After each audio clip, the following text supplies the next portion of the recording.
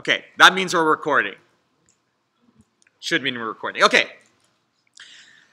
So last week we talked a little bit about, was it selection sort? Right, selection sort is the sort where you're given the ability to find the largest element of the list, and then we use that function to just repeatedly find the largest element of the list and put it at the back, right? And find the next largest element and put it at the back. Today we're going to discuss two other types of sorting, bubble and insertion sort, and we're going to figure out how they work by restricting ourselves to one operation on lists and then seeing if we can use that operation to actually sort something. So here's your first question of today. Suppose the only operation we could perform on lists was swapping adjacent cells, right? So for selection sort, we were allowed to swap arbitrary cells. So now imagine all we could do, by adjacent, I mean they have to be beside one another. So we can switch cells 3 and 4, but we cannot switch cells 7 and 11.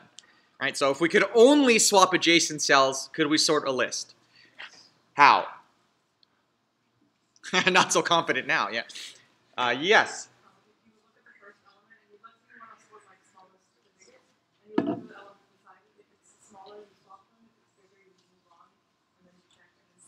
Exactly. Okay, so have you learned bubble sort or? Oh, you just figured that out. Good on you. Okay. So what we're going to do is we're going to walk through the list looking at pairs of elements. And suppose we want to sort in ascending order, that is smallest to greatest.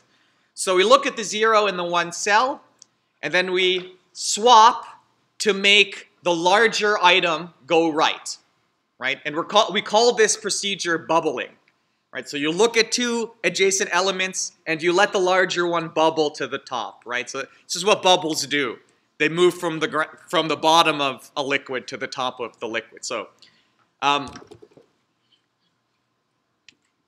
what's the stopping? Well, okay, so I'll just show you this. Right. So here's how one pass of bubble sort looks like. And again, I ripped off this. I just downloaded this picture from online because I was too lazy to create it.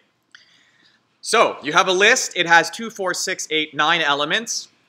And what we're going to do is we're just going to make passes or scans through this list. So we're going to look at the elements 54 and 26. They're the adjacent elements 0 and 1. And we bubble 54 up, right? So we do make a swap there, right? That's how 54, 26 becomes 26, 54. Now we look at the first and second position, and we don't bubble because 93 is already at the top. Then we move to the next one, and we see that 93 and 17 need to be compared, and we do swap because 93 needs to bubble. We do it again, 93 bubbles, 93 bubbles, 93 bubbles, 93 bubbles, 93 bubbles, 93 is at the top. Okay. So we made one pass, and after one pass, we have one position that's sorted at the end of the list. If we make another pass, we should have 2 elements at least sorted at the end of the list. So I'm going to have to make multiple passes over this list until the list is sorted. Okay, so given that we're now going to write the algorithm to do this, what is our stopping condition, right? So it's not going to be hard to run the list and do these swaps, right? We just have to write one for loop to do that and to make the comparison. But we're going to have to do that scanning in a loop, a while loop, and we're going to need a condition for that while loop to run. So at what point should we stop trying to bubble lists, this list? Exactly. So suppose we make a pass through the list and nothing gets swapped. The only way for that to happen is if the list is sorted. Okay, so we're going to write a loop that will repeat while the last pass had a swap. And then while that's true, we're going to do the bubble. So you all have this picture in your mind? Because now we're going to go implement it. All right, so let's implement bubble. And today is Monday, which sucks. But we're approaching the end of term quite rapidly. I think we only have 2 more weeks left here. Did I just frighten you guys? You just realized the exam's like 3 weeks away? Oh, I can feel you guys stressing. That made me happy, actually. Okay, so let's write bubble sort. we need to take a list, and let's just make it easy on ourselves. Let's just restrict ourselves to integers today. And remember, we're doing all of this in place because it'd be a bad idea to duplicate the data structure. I'm just going to return none, so we remember that this is an in-place algorithm. And we're going to sort in ascending order using the bubble sort technique. I don't want to write these, but let's just do a couple. If we sort the empty list, we should get, oh, right. I have to store this. Then I have to print this. And if I print this, I should get empty. Okay. If I get 1, a singleton list, that should return the singleton list. And let's just pick one more. 1, 3, -2, -5, 1, 7. And that should sort to what? -5, -2, 1, 1, 3, 7. Yeah? Okay. Okay, so while, and I'm just going to just throw in a 1 and just write while list is not sorted. Right, that is i.e. last sweep or last scan had no swap. Okay, I'll fix that condition when we get to it. So what do we have to do now? Now we have to perform one bubble or one scan while bubbling.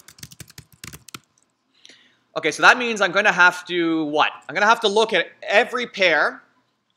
So maybe I'm going to do it this way.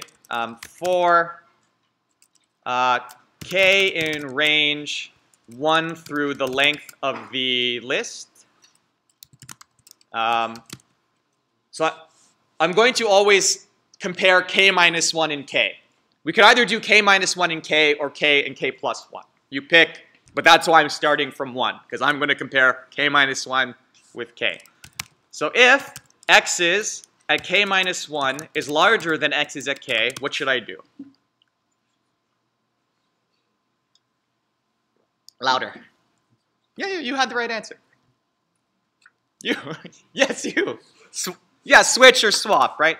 So if the position here is like this, then we have to bubble up, right? So that means we have to perform a swap.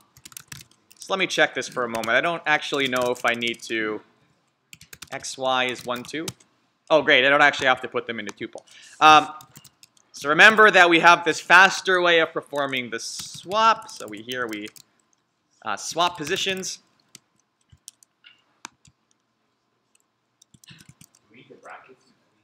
Nope, I just checked that. Am I going to walk off the end of the list here? I don't think so. But am I going to check the last element of the list? No, I think this is messed up. I'm never going to check the last member of the list. So maybe I need to add 1 here.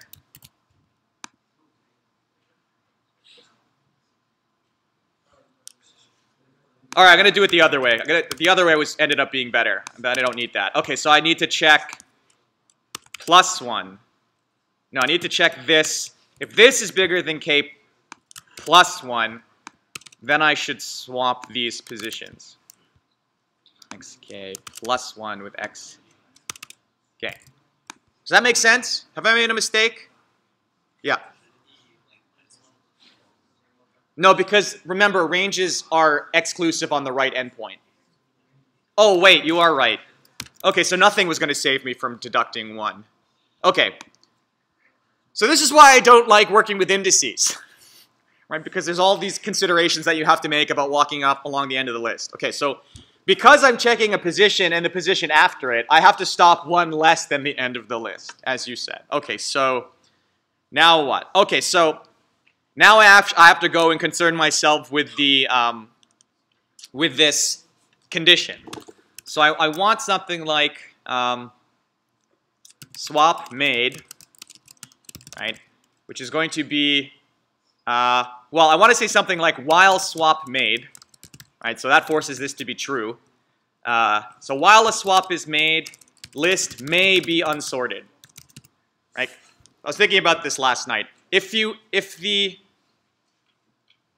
your last swap may in fact be, well, there will be a last swap which will sort the list, right? So I can't say here I formally said something like this. If while swap made, list is not sorted, which is technically not true, right? The last swap may in fact sort the list. So I have to say while swap made, list may not be sorted. Right? Or like you will only ever require maybe at most one more iteration to check that it's sorted. But in any case, perform one scan while bubbling. So I should say swap made is true here. Oh no, false. And then if this happens, then swap made gets true. Okay. I'm just going to grab something from here, because I'm sick of typing things into the Python interpreter. Okay, so I just made a list comprehension here, which is going to generate me a list of random integers of length 10. And then what I want to do is bubble sort this. And let's print it, and let's cross our fingers and hope that this works. Oh. That's something that I can handle. From random import rand integer. Maybe I want a seed at some point. Is that correct? Hooray, that looks correct. Yep. Yeah. Huh? Great. Okay. All right, let's try running the doc test then. P3 Monday. Import doc test. Doc test. Test mod. Lots of fails. Okay, so got nothing.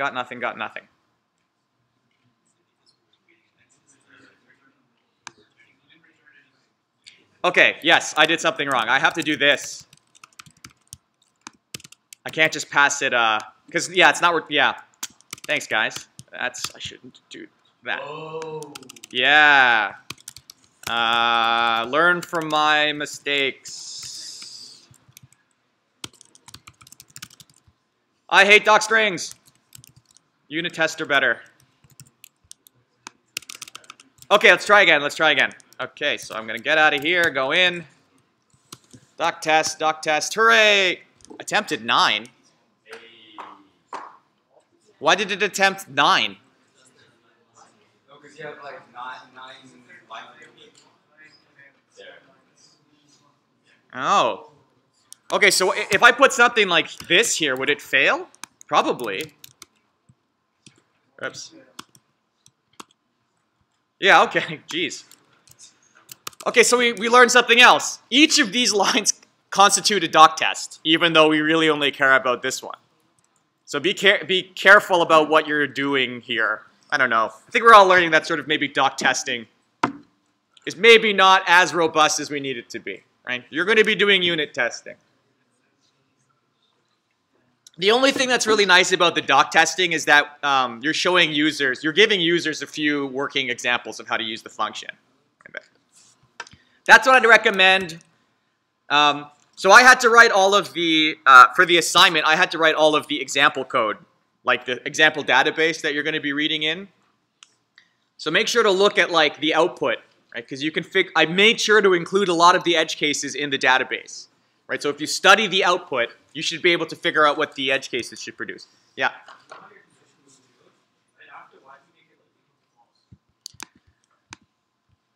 So what would happen if I made this false? Like, look at the condition on my while loop. It won't run. Thank you. Yes. So if I put a false in here, so I needed to set it to true so I could at least enter the loop. So what would be more appropriate here actually would be a do while loop, if I had one. But nothing is going to prevent me from like introducing. So I know this is kind of ugly. I tried to make it less ugly last night, but then I just gave up. Okay, so this is bubble sort. So what do you guys think of it? Did you think it's better or worse than the last one that we wrote? Equivalent, right?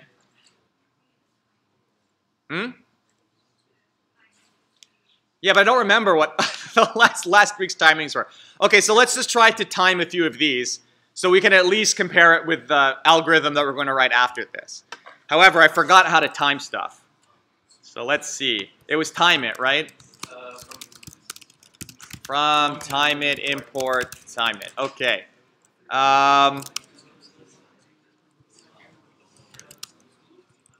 So I have to say time it. I have to say lambda for reasons I talked about last week. And I maybe want to do this how many times? 5 times? But I really would like it to work with different... Okay, we're going to do something more clever this week. Testing. Right? Testing is going to be an empty function. What it's going to do is it's going to... Because I want a random list tested each time, right? So I'm going to say n is equal... Okay, I'm going to say for k in range 10. Let's say we're going to do 10 tests. The length of the list is going to be 10. Maybe I should take this in like this. N will be an input. That's the length of the list. I'm going to time it. I'm just going to print this. None. Okay, so I want to say time it. I want to test lambda at testing at maybe length 10 lists, and I want to do this once. Okay, so this is going to test... Huh? Did I spell lambda wrong? Oh, yeah. Lamb, as in the animal. Duh, as in the sound.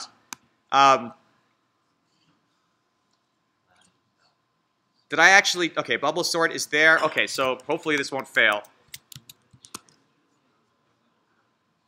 Okay, too small. We need to do lists that are bigger. Okay, bigger yet.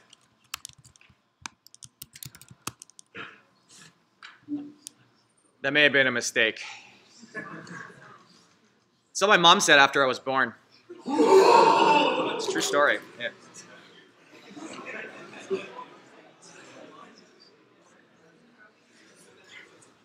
I'm not going to wait for 10. Okay, 20 seconds. Let's write that down. So, how big was the list? 1, 2, 3, 4. That's 10,000. So 10,000 took us... Shh. How long? 17 seconds? 17 seconds. I just need to get the one that was below this. What was 1,000? Does anyone remember 1,000? I think maybe it was like, oh God, what is happening? Sigh.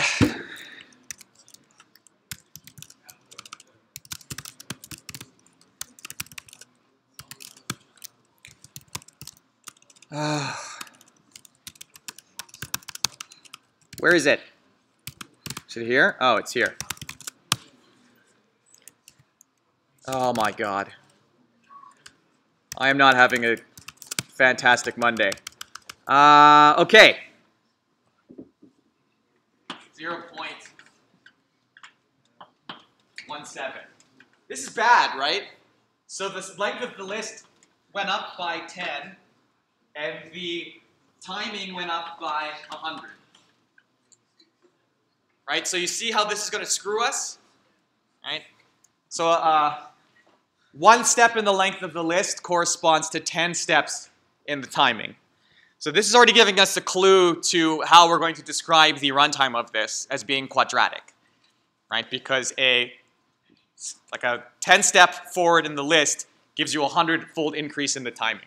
And now you're all sort of appreciating why we're computer scientists. Because the question is going to be, well, this sucks. We can't wait around for lists to be sorted in this number of time, given how important sorting is to like all of our algorithms. Like, we can get this down to something, well, the optimal runtime complexity for lists is this, n log n. You're not going to understand that until next year. Right? So, okay, so for bubble, I should write that down. For bubble, we had these types of timings. This was the length of the list, and this was the time, just so we can remember. Okay, so We've done bubble. Let's do a different one now.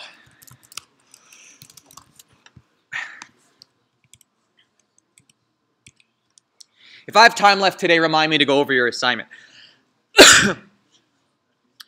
Okay, so insertion sort, we were limited to finding the largest element of a list and swapping it with the end.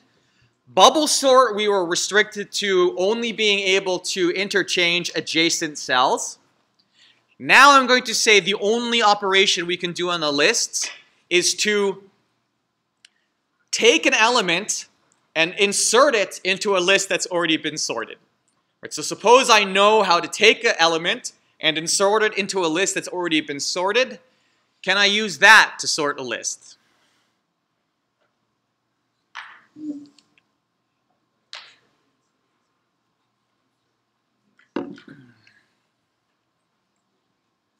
No guesses?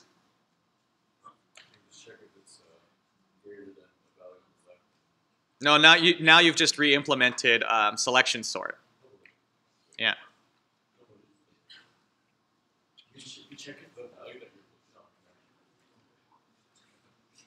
The only thing you have is the ability to put an element into a sorted list.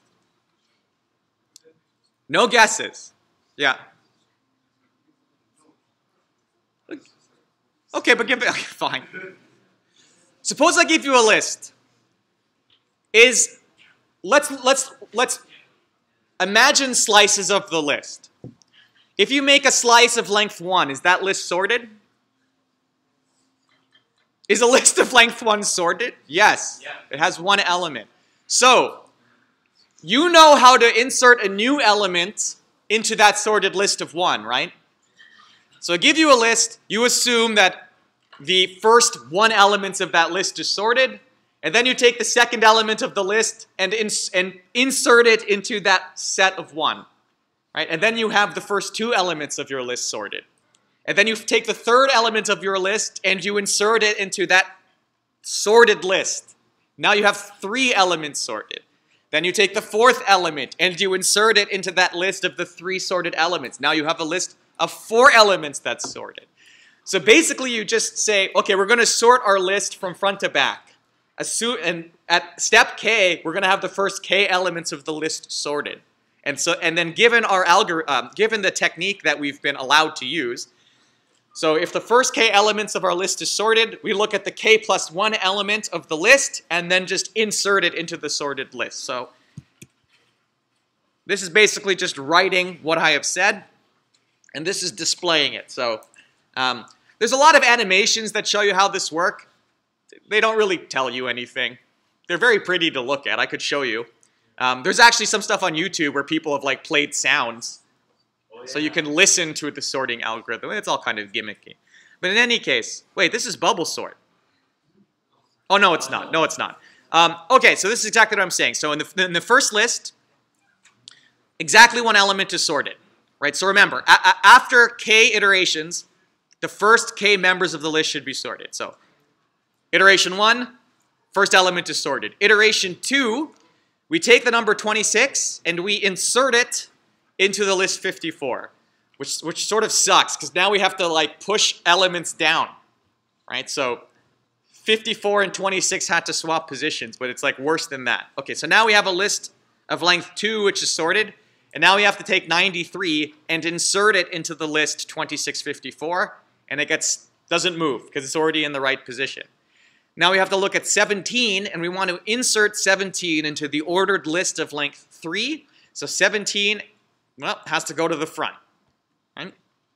31 gets put in, 44 gets put in, 55 gets put in, 93 gets put in, and then 20 gets put in. Okay, so we're going to implement this. It's a little bit more, well, it's not really more sophisticated. It's a little bit, we have to be more careful when we're implementing this one. So we need to do 2 things here. We need to run the list, scan the list, making this insertion. Right, so maybe we should write a function which allows us to insert something. Okay, so we need to write a function.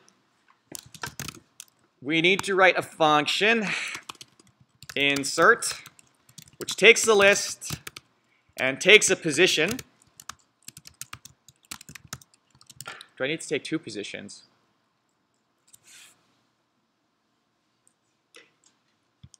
All right, this is why I wrote all of these things last night, so I could cheat. I do need to take two positions. Okay.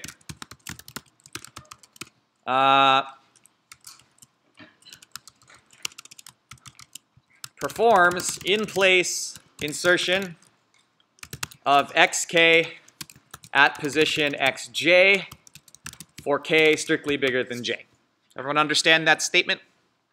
I'm saying I found something at the kth position in the list, which has to be inserted at the jth position of the list, right? So we're going to have to swap two elements, but then, like, all the list elements have to shift down by one, right? So that's what this insertion is going to do.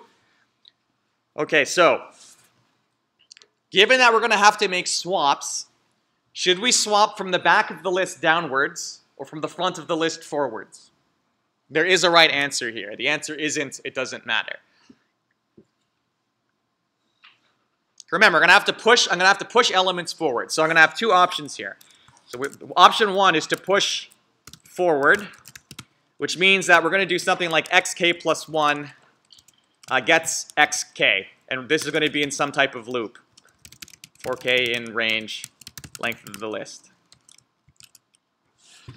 What's going to happen if I run this loop?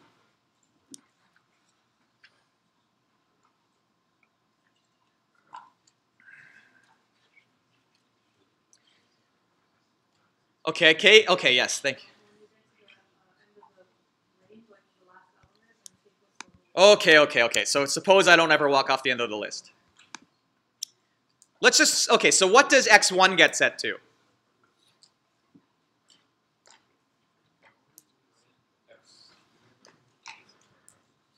X1 gets set to x0, yeah. So everyone, okay, so k gets 0. Then x of 1 gets set to x of 0. Then k gets 1, and then x of 2 gets set to x of 1, which is x of 0. Then x of 3 gets set to x of 2, which is x of 1, which is x of 0. I'm setting every element in the list to x of 0 in this loop. Everyone see that? I'll say it again. If k is 0, x's of 1 get set to x's of 0, right? Then k gets 1, then x's of 2 gets set to x's of 1, which we've just set to x's of 0. Then k gets set to 2, which says x of 3 is equal to x of 2, which was just set to x of 0. Right? So I can't push a list forward, right? Because as soon as I push the first thing forward, then the next thing just uses that to push forward, right? So I actually have to move backwards down the list. So I have to say something like, go from the length of x's to 0 by minus 1, and do this instead, okay? The last thing in the list gets the thing ahead of it. Then the second last thing in the list gets the thing ahead of it, right? So now all of the information is moving forward, except I've overwritten one piece of information. What have I lost?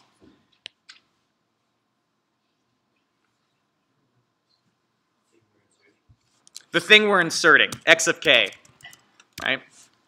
So I'm just going to remember that, right? Because everything's going to be pushed up once into the position where x of k used to be, right? Maybe I have to go back to the picture. Oh, it's not a very useful picture. Okay, well maybe after we write this insertion we can do some prints. Okay, so we have to be very careful now of how this is going to work. So I want at the kth position, okay, so I've already screwed up a lot. So this should be an I, this should be an I, this should be an I. And I don't want to start at the length of the list, I want to start at k. Okay, so the thing at the kth position, everything has to move up from the ith position. Right? So I need to shift I through k up. So I don't go to, okay, so I go from k, I have to stop at j, I have to go by minus 1. And it's not going to include j, but that's okay because we're decreasing. So this is going to say what? X's of k is equal to x's of k minus 1. And then the last thing it's going to run is x's of j plus 1 is equal to x's of j. Great. And then x's of j should get x's of k. xk. Is this correct? Let me just cheat.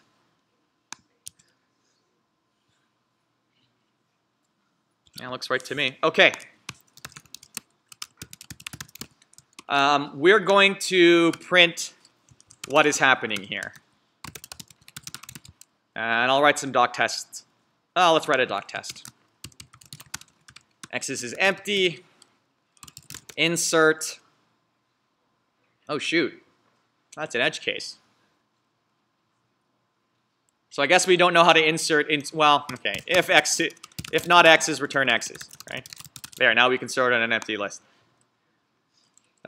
Insert x's 2, 3, empty.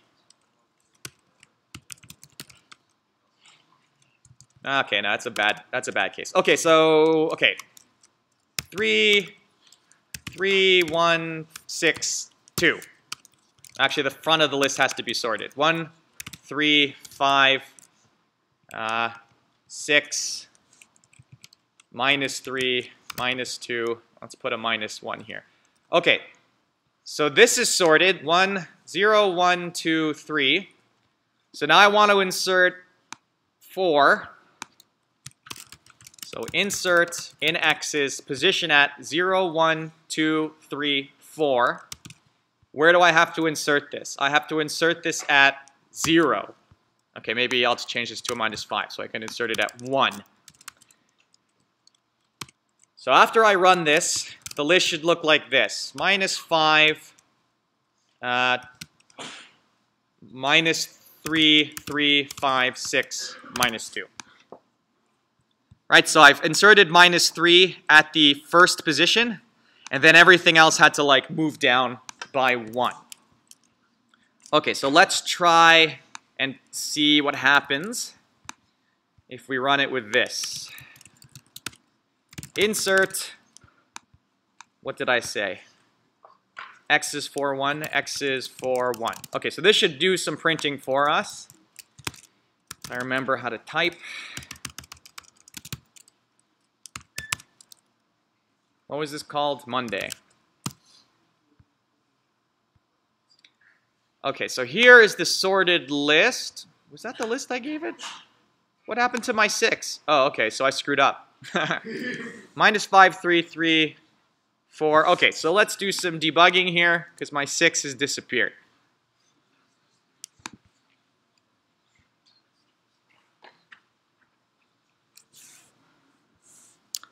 I'm sure it has something to do with this range.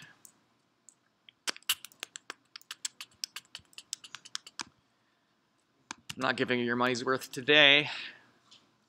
KJ -1.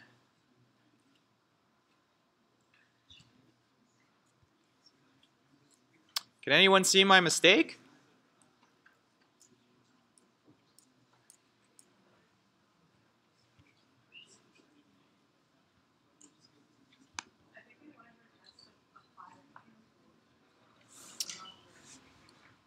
No, I'm printing out these lists as I'm walking through them. So the first iteration did. Oh, hold on. I haven't actually printed the answer.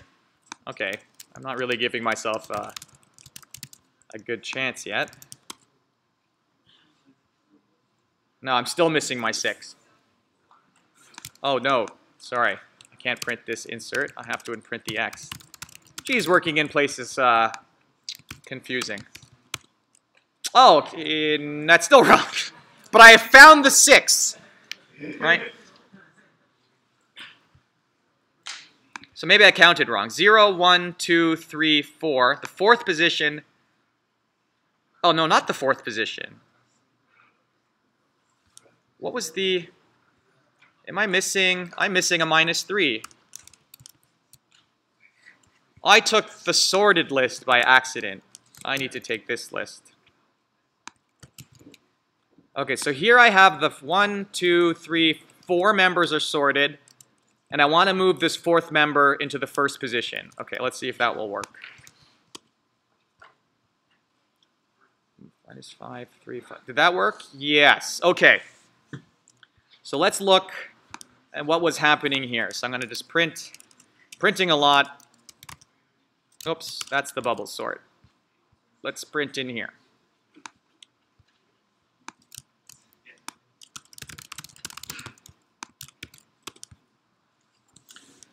Okay, so here's the list, incoming list. Actually, let me just fix that.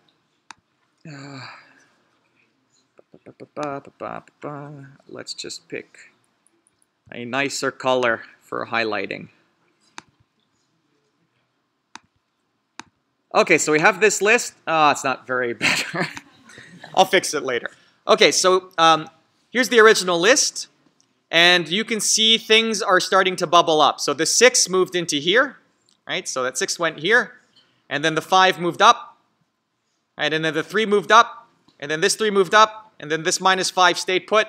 And then we put in our -3. Okay, so we can insert into a list. I'm going to take out these prints. So now what do we have to do? We have to use this insert to sort the list. So definition, insertion, sort. List of ints. Let us say that this returns nothing because we're going to do in-place sorting. In-place sort in ascending order using insertion technique. Let me just say this is also in place.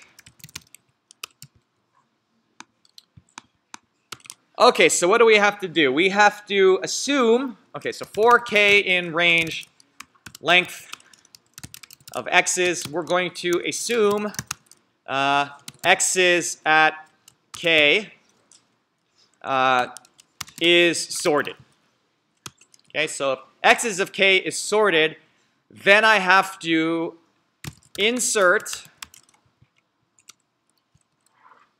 in x's the kth position into where? I haven't found out where I'm supposed to insert it yet. Okay, so I assume xk is sorted, and then I have to say for j in range k. Right, so the beginning of the list is sorted, and now I have to figure out where to insert it. So it gets inserted as soon as it finds a member which is larger than it. Right, then if it's larger than it, then everything has to shift down to accommodate it. Okay, so if x is at k, that's the thing that's going to be inserted. If this is smaller than x is at j, then I need to insert in the list the kth element at j. And then that should run its course and return none. So, okay, let's see if it works. Insertion sort.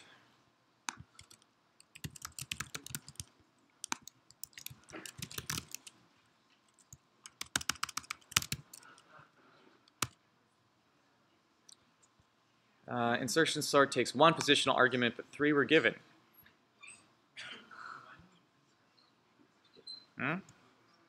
Oh. Why do I keep hitting that button?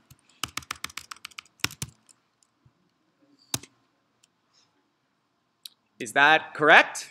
Yeah. All right, let's try a few more. That's, oh, right. I need to do a random list. Okay, so just let me do a few more checks here. Random checks. Seems to be working to me. Okay, let's do some of our testing now. Time it, lambda, testing, and what did I say? A length of 1,000. Let's do this once.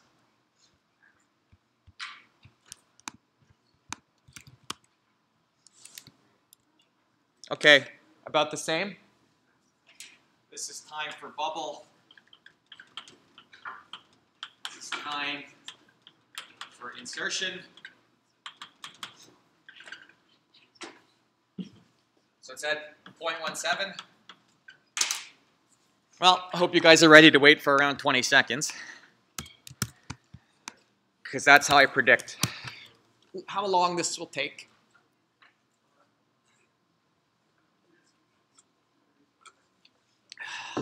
Yes.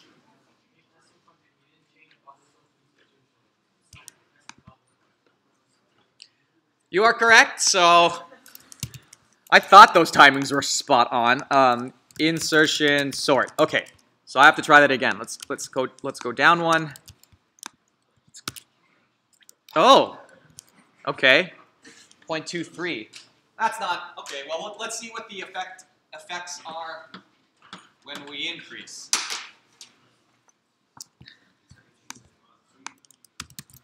Geez, we may be waiting around for a while.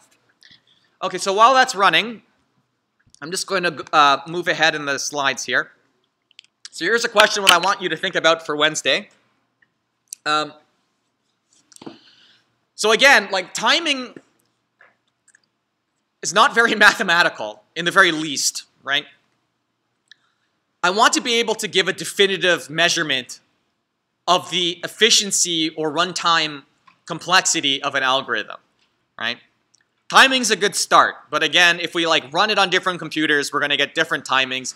Even running on the same computer multiple times will give you different timings. So I want you to think about what operations like comprised our algorithms. We did comparison, swapping, additions. Like, what operation could we count in each of our sorting algorithms so that knowing the absolute count of something is going to tell us which of these algorithms is definitively better than the other in certain situations? So rather than counting seconds it takes to sort the list, I want you to think about what operation could be counted rather than timing. And then we're going to talk about algorithm complexity on Wednesday. So let's see what our timings have said. 25 seconds. So it seems that insertion in this, at least in the manner which I implemented it, is a little bit slower than the bubble sort, which is surprising because their algorithmic complexity is equivalent. How much time do I have? 6 minutes? Okay, I'm just going to take 6 minutes to read through your assignment, if that's okay. Where did I put it? Okay, so there's a problem with this assignment. Okay, I drafted the solutions. So that means if you come and ask me for help and I give you help, you are definitely going to get flagged for cheating, right? Because your solutions are going to match the solution that I wrote to the assignment, right? So I'm going to have to maybe be a little bit dickish and like refuse to help you guys. But we'll see what happens. Because again, I don't want to get in trouble. I don't care about you guys. I don't want to get in trouble. Where did I put this stuff? It's in here, I believe. In here. Assignment 3. Okay. Here it is. That's not it yet. I have to update. So you're going over assignment 2, right? Assignment 3. Yeah, I don't want to go over assignment 2. I think all of you guys are like sick and tired of syncs and local syncs and max syncs. Okay, shh. Give me 5 minutes, 4 minutes. Okay, so we have implemented a fake social network called Chirper, where people will chirp at one another. They'll chirp with hashtags that begin with %signs rather than hashes. Okay, so I've created a database of chirps and profiles. Okay, so are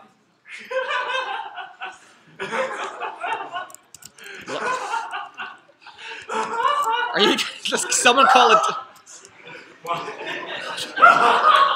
Why are they Disney princess names? Because I felt like it.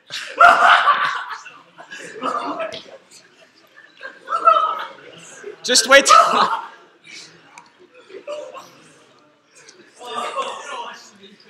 Okay. These are tweets by Disney princesses, and I made Elsa a bitch. I did.